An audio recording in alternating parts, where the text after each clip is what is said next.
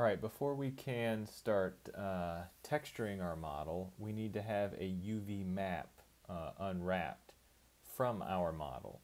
So every 3D model is going to be in three-dimensional space, and to place a texture on those, we need to have a two-dimensional representation of that 3D model. And this is going to be the UV map. So it's kind of the process in between modeling your object and then creating a material of it consisting of different textures that'll make up the color, the transparency, if it's glowing, the qualities that are going to make up the surface of the model. And for the program to be able to understand what the surface needs to look like, where it needs to be transparent, where it needs to have this color versus a different color, it needs a UV map to kind of connect the faces of to be able to display the correct pixels on the correct faces of the model. So that's what the UV map is going to be. So here's an example of a texture. It's a color texture. It's going to be connected to the UV map, and then when that UV map is going to be unwrapped from this model, it's going to take this texture and correctly place the pixels of this of this portion right here with the correct portion on this face or this polygon right here. And that's pretty much what UV mapping is. And this is going to be the case for all kinds of models, whether it's organic or hard surface, whatever it is, this is going to be the kind of starting point. So this was our workflow from the crate tutorial. So to get into the UV editor, we're going to use another workspace preset. So we're going to come over here, we're going to come down to UV editing, we're going to click that. So before we start this, one thing you might want to do is go to Windows, Settings, Preferences, and then come down to Files, Projects, and scroll down until you see Image Files, and make sure that Automatically Reload Updated Image Files is clicked on, and then save that. This is when you're working, so when you're working within Photoshop and you make an adjustment to something and you come back to Maya, it'll automatically upload or update that. Alright, so this is going to be the UV editing little workspace. We can see we have our main view here, but then over here we have something called the UV editor. We're going to be able to move around this UV editor in the exact same way we can move around in this window over here. So I can zoom in and I can pan. We can't rotate, but that's because this is a 2D representation of 3D space. Then we'll have our UV Toolkit over here, which has the same kind of components, right? So if I put down a cylinder, we can see that we have a UV map that it automatically created, and that is the case with all of these primitives. They all kind of come with a UV map already kind of installed. Some of them are, to start off with, they're sometimes good, sometimes bad, but if you want to check them, you can come up here to this checker map, and this checker map is going to be how we really look at the distortion on our maps, and we want to make sure we have good uniform squares. And we can see on this torus we really do not have that, but this is a good way to kind of check to make sure. Check and make sure our UV map is proportional. Alright, so if we turn off this checker map just so we can go over these little component, the UV Toolkit components. So if I come over here and grab edge, right, you can see that the edge lights up over here. So if I grab this, I'll select this, but notice I'm not just selecting one. In the UV editor I've selected two, and that is because these white lines here that go around this object, that is where a seam has been cut.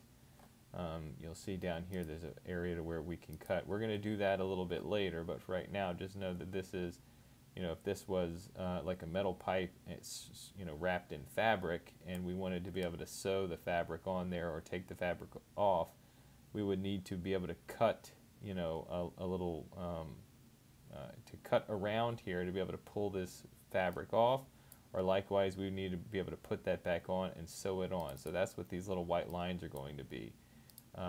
These little cut areas. So over here in our UV editor, we can see if I double click on this cut right here, it corresponds to this shell within this UV space, but then also the top of this cylinder right there. And so if I double select over here and I start to try to move something, it's going to affect this area that it is also connected to, because they're sharing the same edge. So that's going to be with all of these little components over here, because I'm selecting the components. If I come over here, however, to the UV selection and select that, I can then come over here and I still have the same kind of option. I can only select points with this. And if I select it over here on the 3D object, it's still going to select both of those. But within the UV editor, if I have this selected, I can select one point and then, let's say, loop select by holding shift and double clicking, and then I can just move this this one object around, or this one shell around.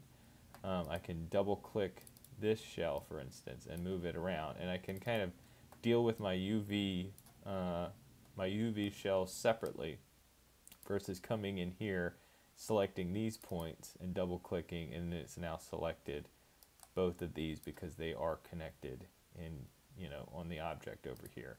So sometimes you want to use sometimes you want to use the kind of component selections and go back and forth. Sometimes you need to just be manipulating just the UV selection and just the UV shells separately.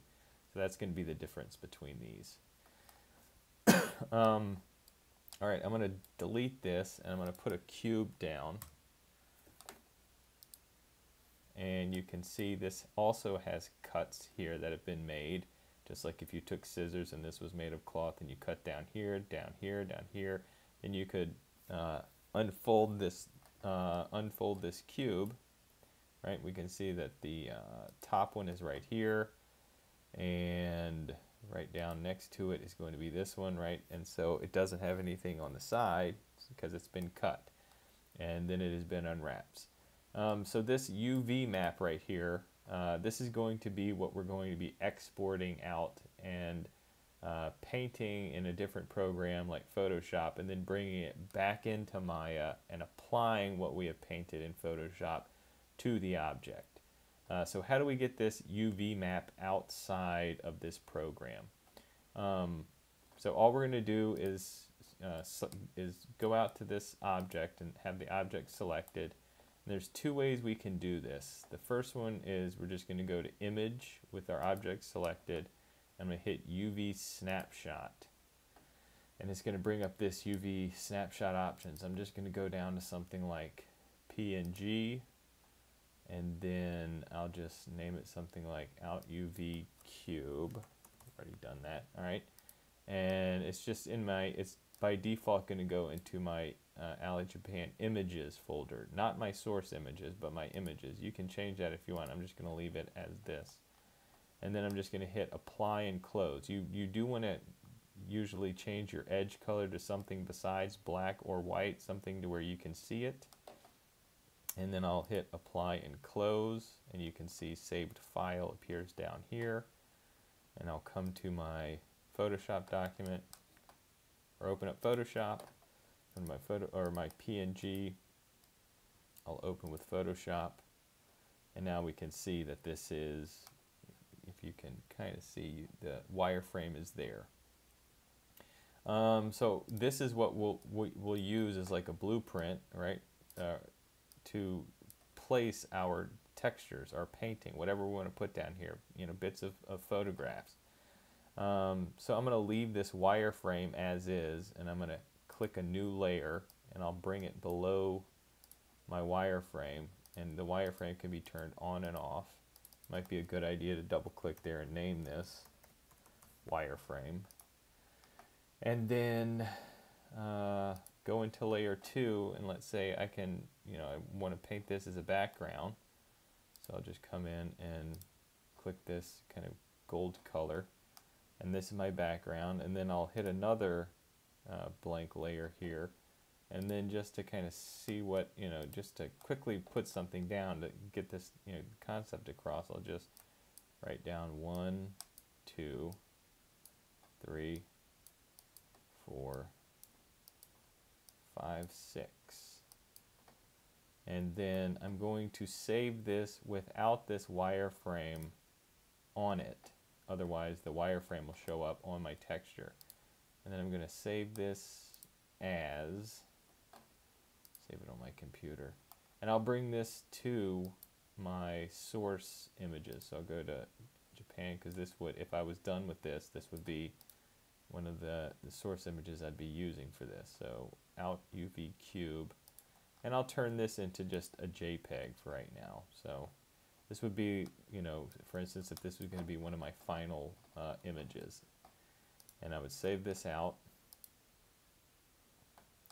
And then, so that's done, that's saved. So I could come back into Maya, select my object, and then come to my attribute editor, and then go to Lambert 1, because that is the material that has been selected to this, or been assigned to this. And then I can come to color, right? And so we were seeing in previous tutorials that we could change the color of something. We can also click this little checkered icon right here, and it'll bring up the Create Render node. And we just want to hit this file, because we're going to be attaching that JPEG file we just made. So I'll click File, and then Image Name. If I come over here to this folder and click that, I can go find the image that I just made. So I'll just back out one, in this up arrow, and then I'll hit Source Images, and I'll find my out UV cube texture, and then I'll open it. And just to see this quickly, so we're not having to render things out to see it, I'm just going to come to shading over here, and then come to hardware texturing. So you will not be able to see this unless you go to shading, hardware texturing in your kind of view over here, right? And then if I click on my object, I can see it's showing now the texture image that I have assigned to my color Lambert material of this cube. So that has been UVMap. It is now, and then we brought it into Photoshop. We exported this UV snapshot and used that as a guide to place this. That's going to be the pretty much a simplified version of how we're going to be working on all of our models. And they're just going to get a little bit more complicated. So if you have, if you need transparency that appears on part of your model, if you need incandescence, if you need bump mapping, and we'll see that the AI standard surface has a lot more options than this. But it will, with all of these, we could go in and assign a texture map to it that would then drive whatever these properties are, just like the color is now being driven by this image right here. So before we go, the last thing I would like to kind of mention is we can check our UV maps with this map checker up here, this checker little pattern. And this is going to be the main thing that we use to make sure that our UV maps are not distorted. We just want them to be in kind of correct proportion, which means little squares and not, nothing that's kind of pulled or squished in. So if I take this object right here, and we can also check the distortion by coming up to this third little icon. If I click this, if it's all white right there, and that's telling me that this object has no distortion. This UV map has no distortion. If it did, it would have either blue or red kind of in the areas that it was being distorted, whether it was being kind of pushed in or stretched out. So if I get this object right here and I scale it, right, nothing happens in this window, even though we obviously see that this is being distorted, right? These are rectangles and this is a square. It's being stretched right there. If I go into my actual UV map and I grab, let's say, these edges, and I pull this in, you can start seeing it starts to turn red though. If I pull it out the other way, it starts to turn blue. So it shows distortion if I go in and start pulling it, but it's not showing distortion if I go in and grab this object and start pulling it this way. And that is because in the channel box, right, it's registering this object as 111, permanently as 111. Anything I add to that is just being added onto that, but it's still reading this object as 111 right here. So if we go in and we were to, delete this UV map and create a new one, it would come out very similar to this if we cut it, because it's reading these proportions. It's not reading this 0.1548 that we've added on to this. So once we're done with our object, what we need to do for it to register this actual the dimensions and not read it as just being arbitrarily kind of stretched is in the same way when we are done with an object and we go up and we delete all by type history, to where we kind of get rid of all the nodes were not being used as the final step of our model. We also want to go, before we start doing any UV mapping, and go up to modify freeze transformations. So modify freeze transformations, and when I do that, you can see the UV map is now showing distortion, because it is now reading not this arbitrary pull, right? All these are set as 111, so this object on the X scale at a value of 1 is now, the correct proportions are being read. So if I shrink it back down to what it was, now it's reading that as 0.39. So when we freeze the transformations, now it is detecting the true parameters of this object now, and now that's why we're seeing this distortion. So at that, it would be then that I would need to go in and grab the UV shell and maybe grab these and pull it out a bit.